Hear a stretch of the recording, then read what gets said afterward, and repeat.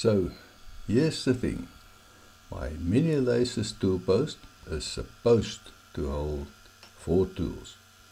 In reality, it barely holds one. And every time I swap cutters, I'm stuck shimming, realigning, and wasting too much time. Naturally, I upgraded to a quick change toolpost, thinking it would solve everything. But it didn't. In fact, it created problems nobody really talks about. And that's how I ended up with the best of both toolpost worlds. Let me show you. The stock 4-way is rigid, I'll give it that. Cutting forces go straight into the bed, exactly where you want them. But here's the problem. The smallest insert holders I can buy are twice as long as the post itself. One tool sticks out the back and instantly blocks the rest. No matter how I load it, I can't use more than one slot. So, my 4-way toolpost is really just a 1-way. And every swap means unbolting the old tool, stacking shims under the new one, and fiddling until the height lines up. It works, but it's slow, clumsy, and painful.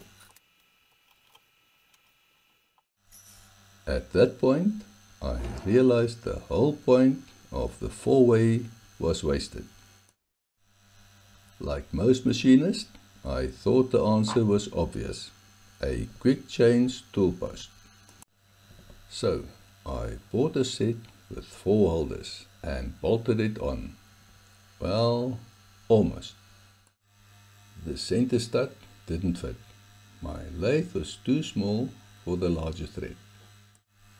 So, I had 2 options: rethread the stud smaller or drill and tap the lathe bigger. I chose the latter, my first real modification. Once it was mounted, I was excited.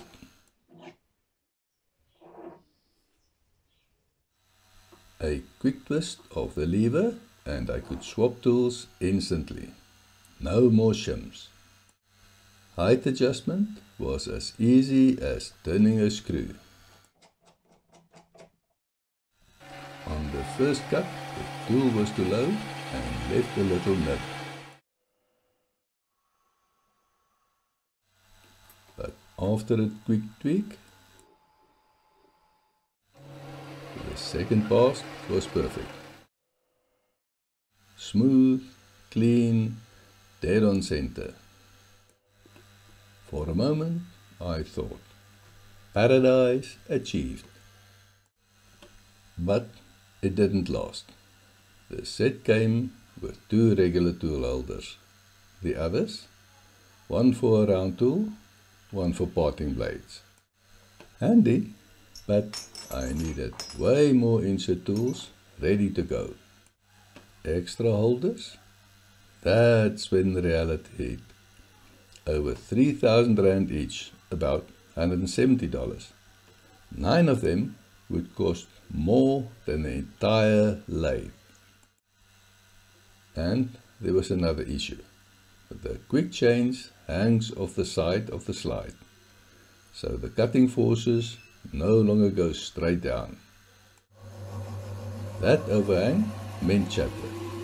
Push it just a little too hard and vibration kicks in. Worse, the tool could dig in. That was a wake-up call. Suddenly, the perfect upgrade didn't look so perfect anymore. Instead of giving up, I made my own tool holders.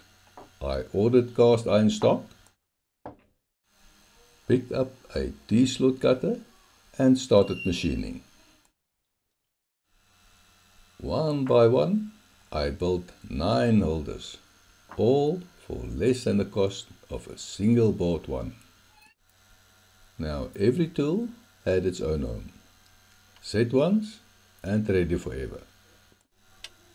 Swapping became effortless, and the quick change finally worked the way it was meant to. For a while, the original toolpost stayed in the drawer. It didn't even fit anymore after I drilled the slide bigger. But over time, I realized I missed it. The rigidity, the rock-solid clamping, the way it resisted chatter no matter how hard I pushed.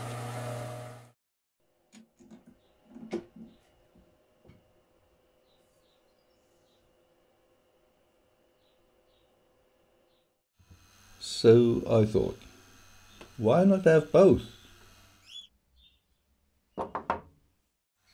So I made a new center stud. Now I can swap between quick change and 4-way anytime. Speed and convenience when I want it.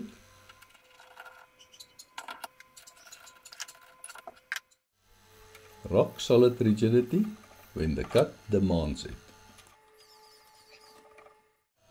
It turned out better than I could have hoped. After I finished the project, I realized there was still one more improvement worth making. I wanted the 4-way and the quick change to share the same nut. That way, I'd only need a single wrench for both tool posts.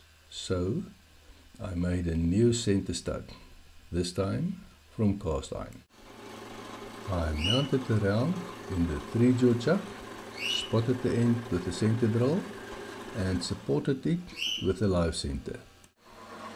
Then I turned the shaft down to 12 mm, the thread size I needed, and smoothed it with a diamond plate so it would slide cleanly through the tool post. Next, I threaded the end with a 12 mm die. I should have used cutting oil, but the thread still came out decent enough. After that, I flipped the stock and turned the other end to 12 mm, leaving a 16 mm shoulder between the two threaded sections. Then I cut the second thread. The bore in the 4-way tool post was just under 12 mm, so I set it up in the 4-jaw and bored it out for a snug fit. That should hold the stud tightly and cut down on chatter. Finally, I clamped the stud in a collet block on the mill and milled flats so it can be fastened with a 14 mm spanner. Now the 4-way locks down with the same wrench as the quick change. Simple, solid and convenient. So, was the quick change tool post worth it? Yes, but only after making my own tool holders and keeping the original for rigidity. In the end, the real win wasn't choosing one tool post over the other. It was adapting both to my needs and ending up with the best of both worlds.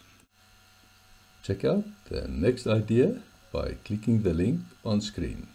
See you in the next project.